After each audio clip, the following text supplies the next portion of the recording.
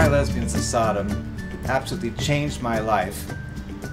This was first produced in 1985, and, well, I'll never forget the opening night because the day before it opened, I was an office temp, and the day after it opened, I was a actor and playwright who could earn their living in the theater, and that's really was my great, great dream. A friend of mine was this very exotic lady who was a performance artist, and she was performing in this very peculiar kind of after-hours bar art gallery in the most grim, strange neighborhood in New York City. It was called Alphabet City, far on the Lower East Side, and at the time, in the mid-'80s, only the deranged would ever go there.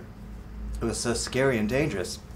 Well, I saw her act, and I was so entranced by the whole ambiance of this strange club, it was called the Limbo Lounge, that immediately I just ran over to this young kid who was the owner, and his name was Michael Limbo, and he was a wild-looking kid. He was kind of a handsome guy, but he had shaved his head halfway back, and the rest was dyed bright red. He kind of looked like Daniel Day-Lewis playing Elizabeth I.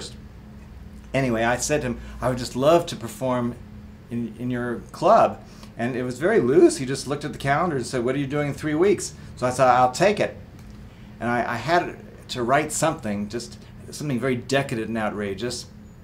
So I was working as an office temp, and between when I should have been answering the phones, I just started typing this little play, and I wrote it very quickly, and I called all of my dearest friends who had all been basically told they were unemployable in the theater, and we rehearsed it about 5 times, spent about, really honestly, about $36 on the whole thing, and we each invited about 10 people, and we were sold out.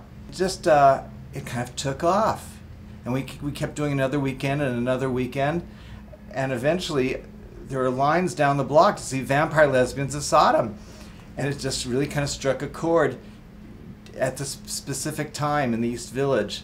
And we got all this publicity. People magazine would come and do stories on this little troupe. Finally it got to the point where it just was so kind of bigger than the Limbo Lounge. So we decided to produce the show off-Broadway in a real theater. And we opened at the Provincetown Playhouse, which was kind of thought of as a jinxed off-Broadway house, but it had a very wonderful history. And it was an absolute rave from the New York Times. And it was particularly touching because every single person in the cast got mentioned and got a rave review. All these kids who had been so discouraged. And I knew at that moment what it meant, that I actually could earn my living in the theater, which was my great dream. And the show ran 5 years. It's one of the longest running plays in the history of Off-Broadway. Vampire Lesbians of Sodom is a tricky play. It's not as easy as you might think to really produce correctly.